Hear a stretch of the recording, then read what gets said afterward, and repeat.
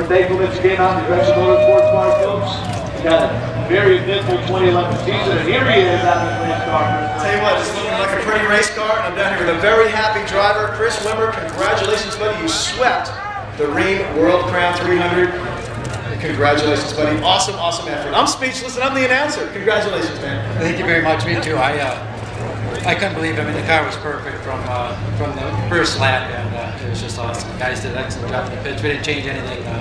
Got 4 tires at that break, and when I saw those guys come in with 40 to go there, I was sitting down. But the car was so good that I drove as hard as I could. You guys were the definition of under the radar this week. You really weren't top of the charts. You were good, but you didn't have a whole lot of people talking about you down there, other than a pretty good car in the 52. But man, you guys showed up today on fire. What was different about today? I'm not sure. Yeah, we battled when we got here. Just battled tight. And on Saturday we tried a couple things and we just hit on something and just left it and it worked.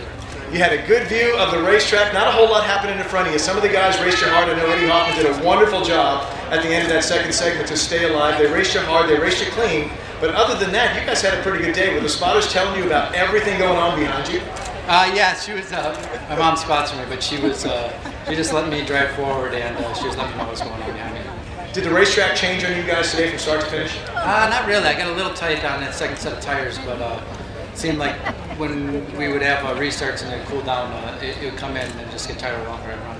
Okay, you're the inaugural winner of the new format here of the World Crown 300, and we've got the Rheem folks on board, all new. Your thoughts on the format now that it's all over? I think it's a neat deal. It was. I was a little worried there with the 25 to go. I wanted to put tires on, but when you're leading, it's kind of hard to do. But I thought it was a neat deal. It was neat to have the invert and everything. Who would you like to thank on the race car here today? I'd like to thank Greenbelt. They helped me out. They make a spray gun that you can get in a local hardware store. And I'd really like to thank all the guys here. I got guys that I normally don't work with because everybody had to work this week. So I want to thank all them guys, my parents, my brother, everything. Okay, it's a beautiful trophy. You get to wear the crown, but there's $20,000 down in the infield with your name on it. Can I borrow 10 grand? I'm sure my dad's probably already got it.